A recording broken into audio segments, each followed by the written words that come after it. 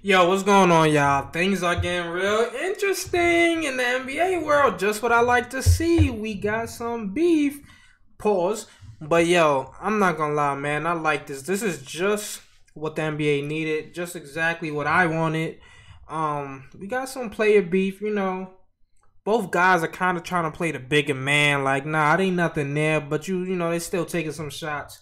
But I do want to say one thing. This all kind of stemmed from when LeBron and Giannis was doing the All Star draft, and they asked him. I feel like Giannis kind of got set up. I don't have the interview queued up for with Giannis and LeBron or the draft. I don't have that queued up, but I feel like they was kind of baiting him. Like he was like, I don't know who to take here. I can't remember. So don't judge me. I might be wrong.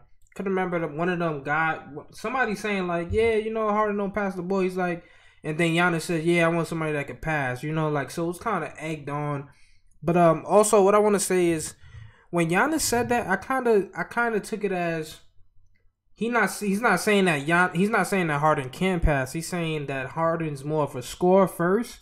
He wants a guy that will probably take the back seat to him maybe, which would have helped him win MVP. Like he want a guy that he knows he doesn't mind not scoring the ball. And James Harden can pass the ball. We've seen him average. I think he averaged 10 assists before, if I'm not mistaken, right? I think he was close to averaging a triple double the year that Westbrook did it. Let me see something real quick. Let's just take a look. I feel like Harden has averaged 10 assists at least twice in his career. I could be wrong. Never know. But let's just take a look. Right now, he's averaging 7 assists with Westbrook on his team. Okay. Oh no. So he's only averaged 10 assists once, but these are still great numbers assist wise. 7.5. He's averaging 6.3 for his career, and all his assist numbers went way up since he joined Houston. So we all know Harden can pass. He has multiple triple doubles. A lot of them. If I had to guess, Harden has at least 40 triple doubles minimum. But yeah. So it all started from that All Star draft where he said Harden he wants somebody that can pass the ball. But like I said, I took it as I think Kemba will pass the ball. Like he'll be more willing to pass the ball. Not saying that he can't pass the ball because we all know Harden is a better passer than most of these guys in the NBA. I say Harden's a top 10 passer in the NBA for sure. But he's just saying he wanted somebody that would pass the ball more. So then he did have another shot. Now I have to say this. He had a shot where he said in the All-Star game he said, yeah, we were just trying to go after anybody that Harden was guarding. So that's another shot right there, which I don't think Rachel Nichols brought up, but I'm not 100% sure. Let's take a look at this real quick though. I want to see some of these comments. So we got Bradley Bell putting man and then put the eye emoji. We know what that's about. We got Trey Young saying more beef, just what the people want. Exactly. Kendrick Perkins, oh damn. I definitely can't make this video for kids now. MF knew the beard and I don't feel like editing, so MF knew the beard and old Giannis had beef. James pulled out an AR-15 and sit down with Rachel. The league is getting back to where it needs to be. No more of that bestie shish or ish with opposite opponents. Gotta love it. Evan Fournier, yo, we officially have a Giannis Harden beef. Laugh out loud, love it. And then we got CJ McCollum, finishing off. I ain't rolling. Giannis can do everything but shoot. Facts. But he has skills. If it was easy, every 6'11 dude would be killing.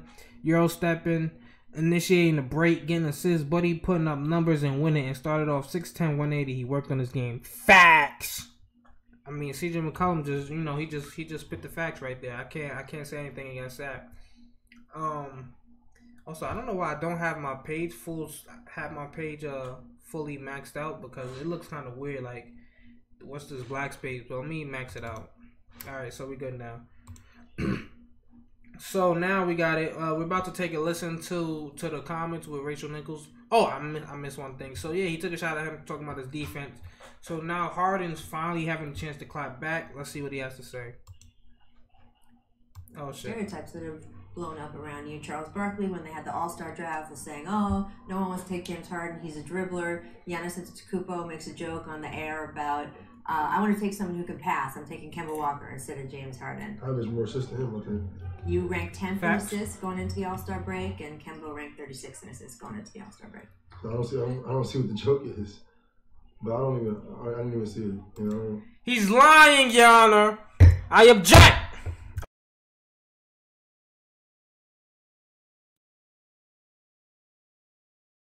At the show to him. It's cool, you know. I ain't gonna lie. I'm not too mad at it though. Everybody likes to do that. Oh, I'm so above the trash talking, and I didn't see it. I don't. That wasn't on my radar. Harden, you saw it. Stop lying. But let's continue. I just know none of them can mess with me. Oh yeah. Well, Oh yeah. Talk crazy, huh? Talk crazy. Nah, he's talking to him. He said none of them can mess with me. You know he really wants to say. He wants to say none of them can really me. That's what he wanted to say. But let's continue. manager had a great line to kind of address all of that. He said, "Being different doesn't really get appreciated until it works." Yeah, or when I'm done. You know, when it's all said and done, you know, they'll appreciate it more. You know, but I wish I could just run and 7 feet and run and just dunk. Like that takes no skill at all. It does take skill, but continue. I gotta actually learn how to play basketball, how to have skill. You know, I take that any day. Do you think that in the end, And you can't hate on a man for God given, you know, can't hate on a man for God given stuff. Like, it's not his fault he grew to freaking 6'11", 7 feet, and he can freaking move like a gazelle. Come on, stop hating. is going to give you the respect that you think Yeah, you deserve? I mean, it is, and I'll go get it. The chip, that's the only way Harden is going to get some respect. I'm not going to lie, because dude's talking about his defense. Talk about he always choking in the playoffs. We've seen it many times, but you know, I'm gonna just sip this grape juice. Grape juice is in this cup. I don't know why it's in the wine cup, but it's in this cup. But yeah, that's about to be it for the video, man. Let me know what you guys think. I like this. I don't even want to say I like this. I love this. I just wish. Matter of fact, I say I like it. You know why I don't love it? Because these guys is fronting. I should go find the Giannis video where he's talking about Harden 2 and just let that play. And then get up out of here and ask you guys what you think about it. But I don't like this trying to be the bigger guy thing. I don't like that. I don't love it. I don't love it.